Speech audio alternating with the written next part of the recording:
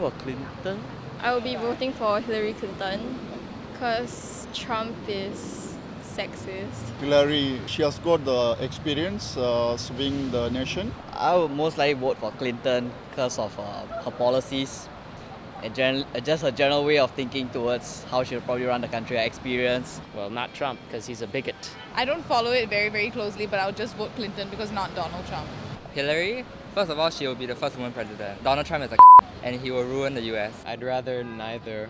But if I had to choose one, I guess Hillary. I really don't care, but I mean, if I had to vote for someone, I'd vote for Trump. He has good vision, you know, like he has plans for the future for America. And Donald Trump. It might be more amusing to like see what he'll do.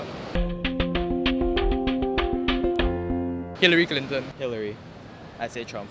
in reality, I think Hillary. I don't know, like more people think she's not that much of a racist. In reality, I think Hillary will still win. You look at the electoral college in the US, Hillary's already dominating. I mean, Trump said a lot of stupid stuff. I think it's a 50-50 chance. The Republicans are quite dumb. There's a chance that it will be 50-50. I think Trump though, because like what we see in the Brexit case, an unexpected turn, it seems that Trump is more likely to win by a small margin. There's a chance that Donald Trump might win in terms of maybe underhand business, but people hate Donald Trump that much that they will support Hillary.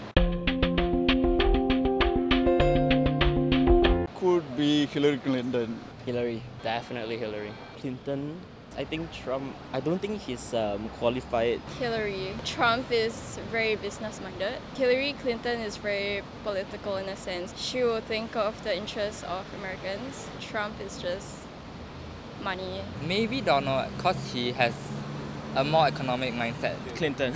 Because Trump is like anti-everything. Hillary Clinton, I guess. Donald Trump's like more, he focused more on America. I don't think he's like more into the foreign policy. Definitely Hillary. Trump seems like a really difficult guy to deal with. I mean, God knows what's happened if he actually gets into office.